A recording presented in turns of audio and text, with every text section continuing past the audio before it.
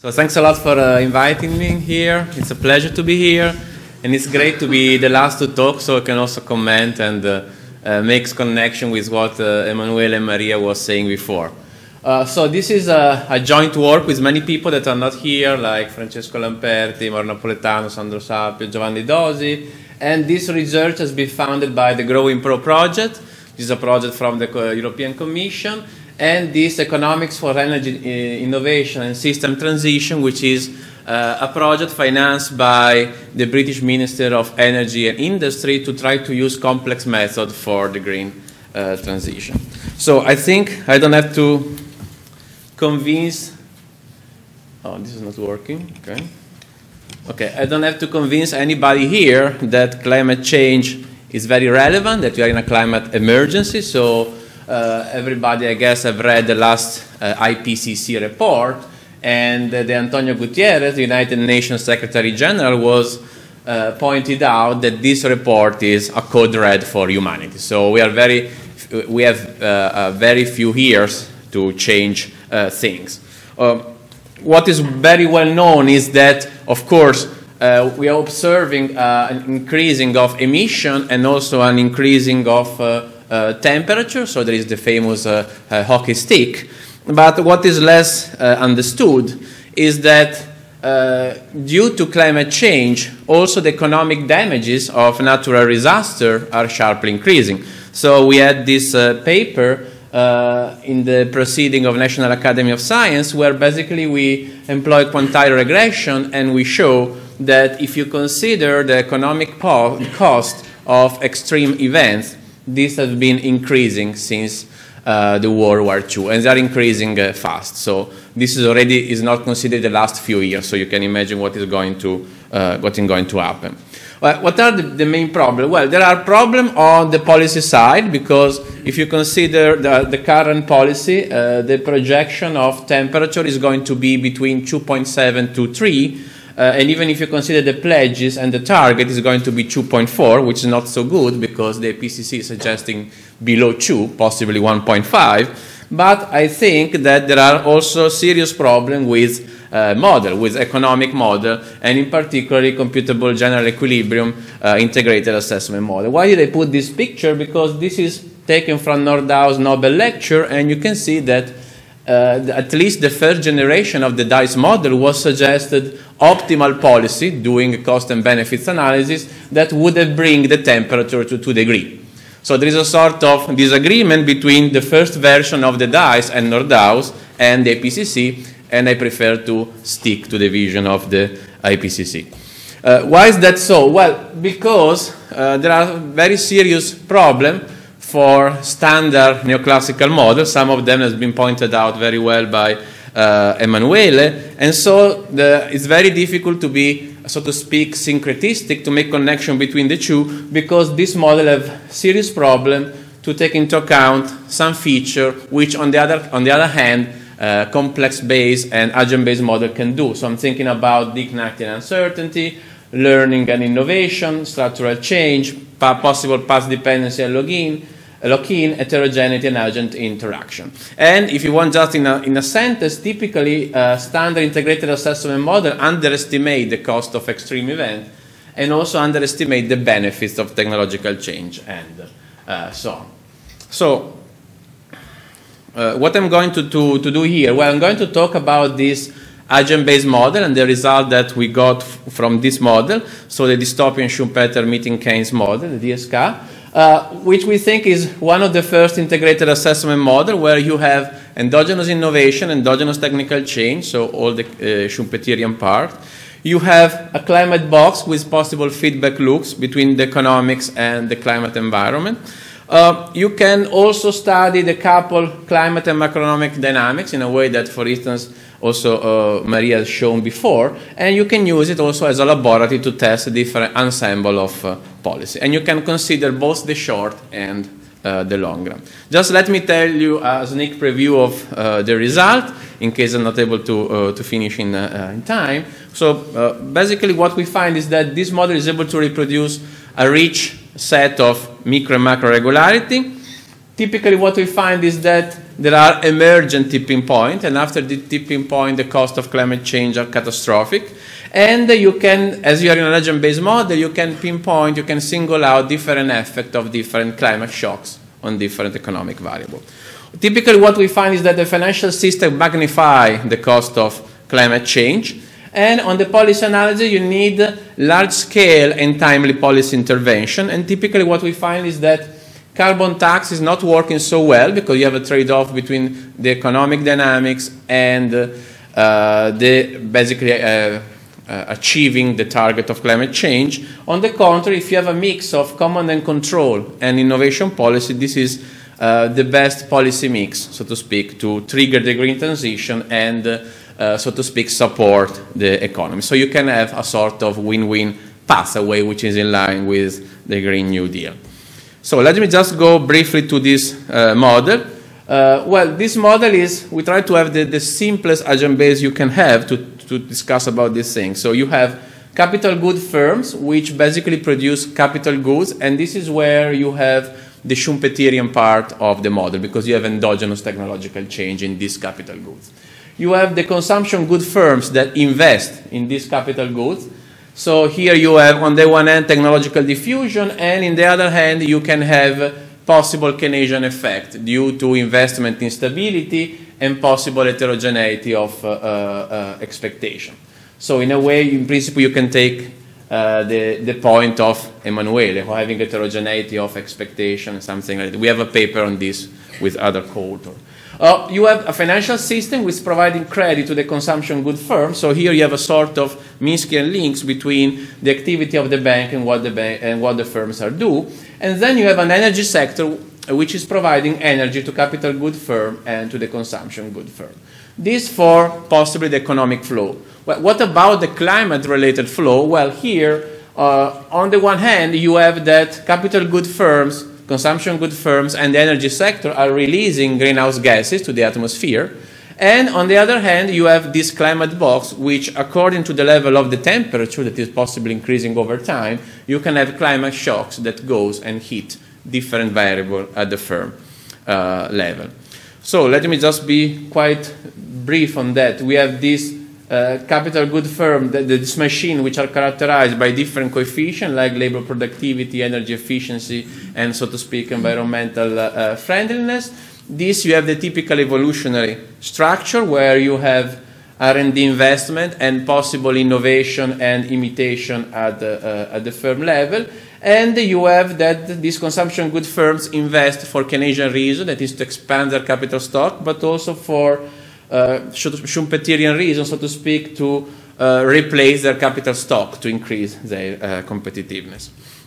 In the energy sector, for the moment, we have only two types of plants. So you have basically dirty plants and green plants. The extreme assumption that we have is that the unit cost of production for the green plants is basically zero because this is sort of renewable, while for the dirty plants you have to pay the price of having this fossil fuel, given also the thermal efficiency of the plant. So here you can have all the possible problems with the gas price, for instance, that Europe is experiencing now. Well, on the other hand, if we assume we play against ourselves, so we make this assumption where this dirty stock of plant is basically that you don't need to build a new brown plant, what you have is sufficient. On the contrary, every time you need to add capacity of green plants, you have to pay a fixed cost. So this creates a sort of trade-off. And also here you have technological change because you can have innovation, both reducing the fixed cost of green plants, or you can have also innovation by, for instance, increasing the thermal efficiency of dirty plants or reducing their emissions. So in principle, you could have a CCS. The banking sector basically is providing credit to the firms. So in this model, credit is endogenous. And here what we have is that this model is able to deliver endogenous or emergent banking crisis. Why is that so? Well, because consumption good firms can fail.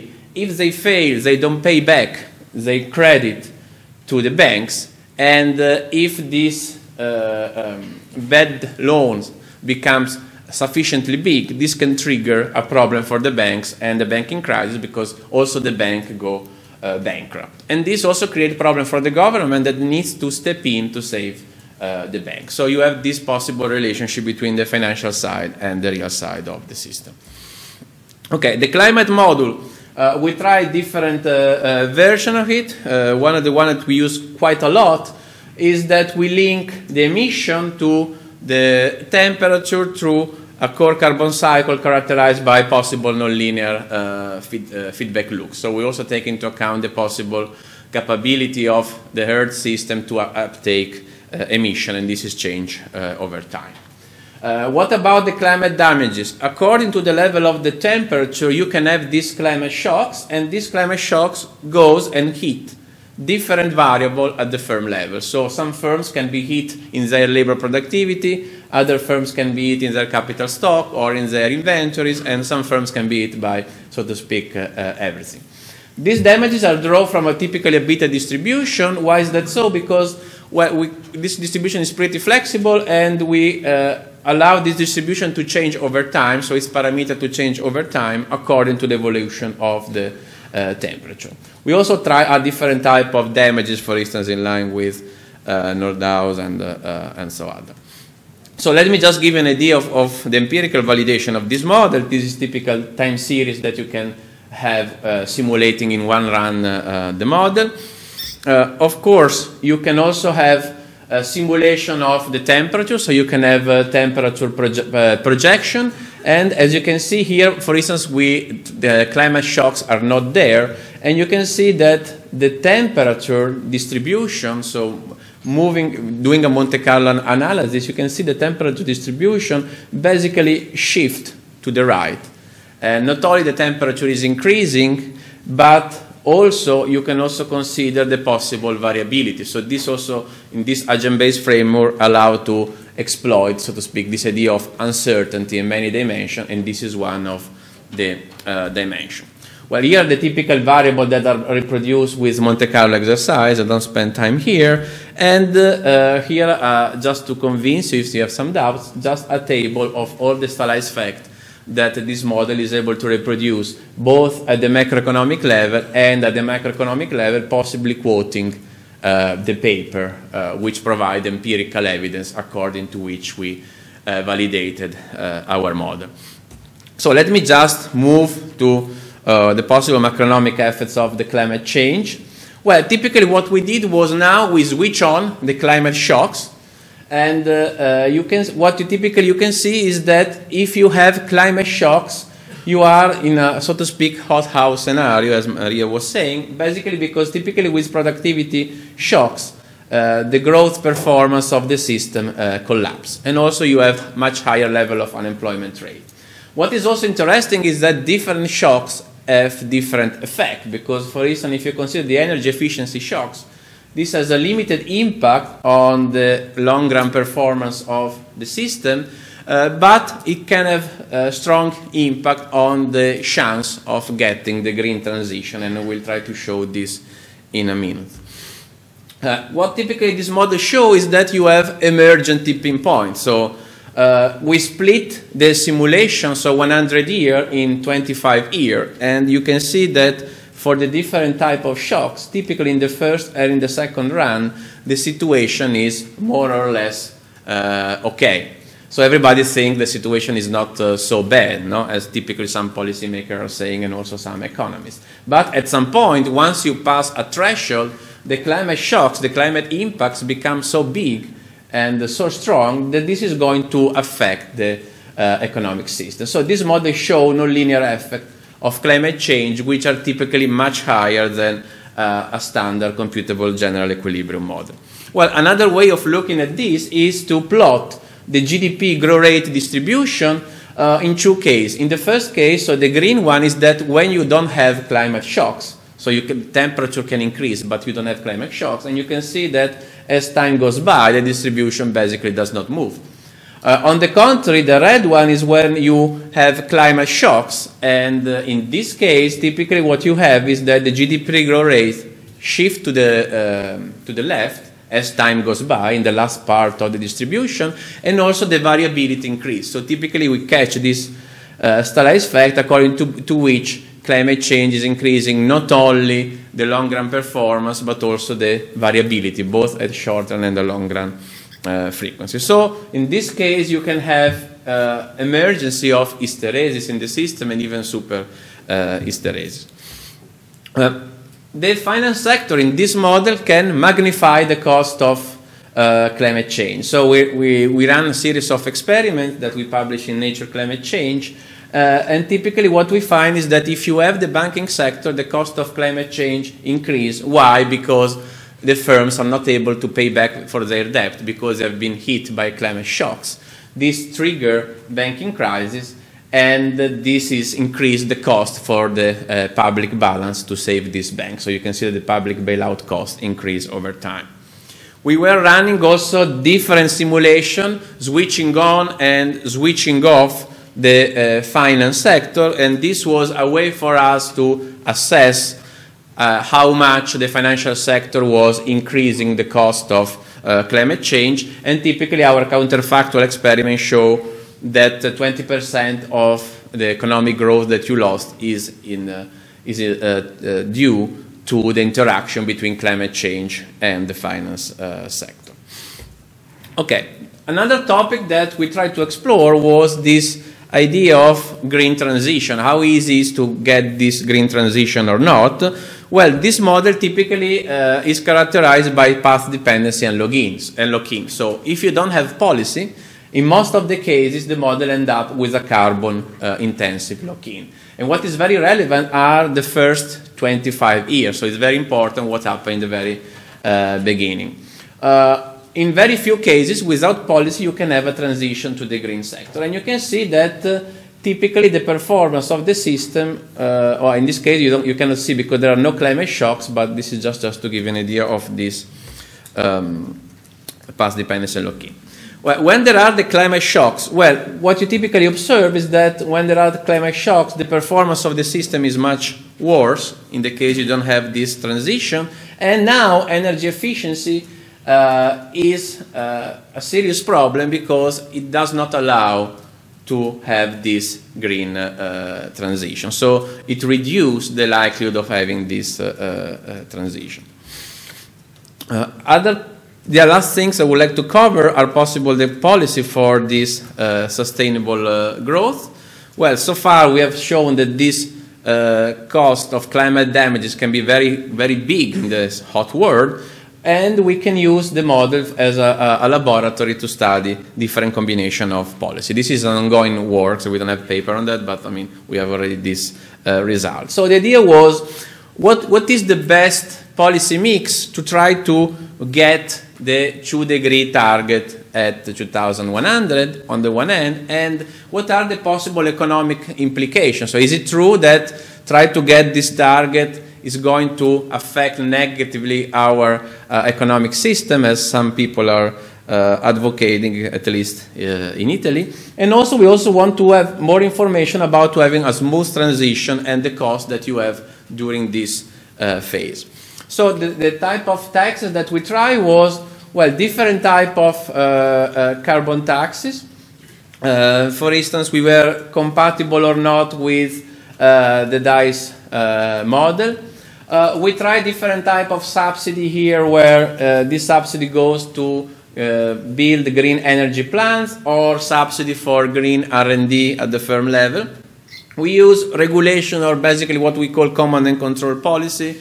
And the idea is that you have mandatory electrification with a 20 years grace period, and a ban on construction of brown plants with 20 years grace period, something that is discussed now.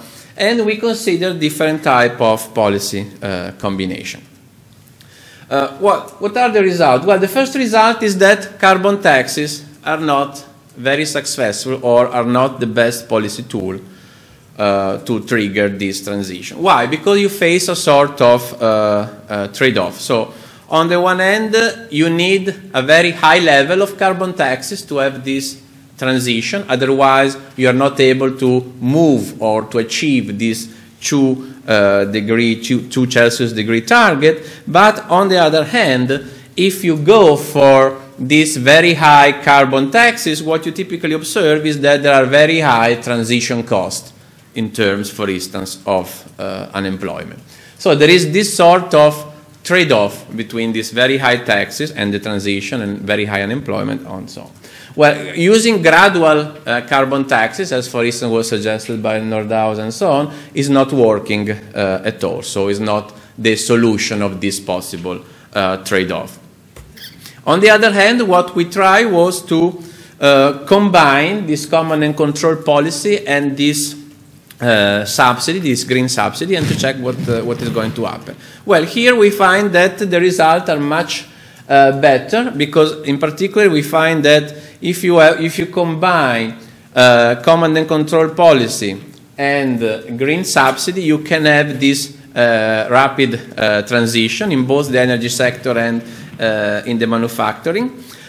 This transition is not costly in terms of economic performance. Why? Because this trigger typically investment in the energy and the manufacturing sector, so basically aggregate demand kick in. So you have this basically Keynesian effect, which allow to stimulate the economy in the short run. There is also a very small cost for the public budget, so the cost is from 1 to 2% of GDP per year, and in this case you can cover this cost simply by introducing a small carbon tax. So carbon tax in this model typically is useful only to pay a bit for the small cost of the green transition, not for triggering the transition. So here we're basically the result. So typically the red line is just command and control policy, the command and control plus some type of subsidy, and the green is with all the possible green subsidy you can have, and you can see that the unemployment in this case is much better. So you see shaded area, well, typically because as this is a Monte Carlo study, you want to take into account of the possible uncertainty of the simulation and so on. Okay, so let me skip this and go to the last topic that I would like to cover. Well, we have seen that financial market can greatly amplify the cost of the climate impacts. Well, can we develop some green financial policy that can help help to sustain this transition? So we consider three types. Well, the first one is a carbon risk adjustment. So now banks in the model take into account of the carbon footprint when they decide whether to provide credit or not to the firm. Another one is the green credit easing. So basically the government in this case backs loan to the firms which invest in green capital goods. And you have a sort of green macroprudential regulation. So you assign a zero weight to the loans that are provided to the green firms. We run different experiments, and these are the results that were published this year in the Journal of Financial Stability. So an interesting result that we get is that each policy alone is self-defeating, so is not able to achieve all the possible objectives, but if you combine all the policy together, you are allowed to achieve a win-win dynamics. So typically these three types of policy, which are basically not expensive policy, can help, and in particular can support the other mitigation policy that we were discussing before, typically the command and control and the green subsidy policy. Let me just to conclude, try to summing up what we got. So basically we find that the cost of climate change is catastrophic, is going to be amplified by the financial sector. You need to intervene as soon as possible, and you cannot do it with carbon taxes because there is the trade-off between transition and the possible cost in the short run. So, and the best policy tool that you can have is to combine this regulation plus green subsidy and help this policy by managing the financial sector with green financial policy. If you do this, basically you would be able to stay below 2 degrees, and we're not talking about optimal. In this case, optimal is surviving of our planet, so to speak. But at the same time, you are not going to penalize the economy. So let me just conclude with this very nice work of Banksy, that is in Camden in UK, which I think is pretty appropriate when you hear some talk about climate change. And here are the list of the paper I was talking about. Thanks.